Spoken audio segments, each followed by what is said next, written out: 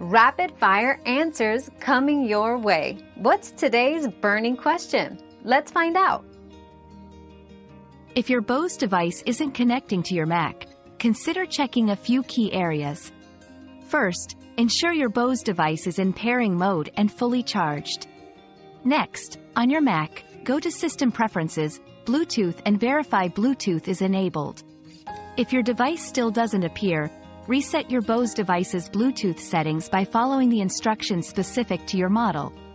Additionally, restart your Mac to clear any potential software issues.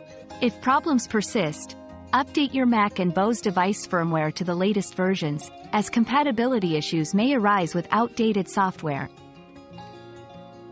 Our quest for knowledge never ends. Thanks for being part of today's discovery. Subscribe, like, and share to join us on the next one.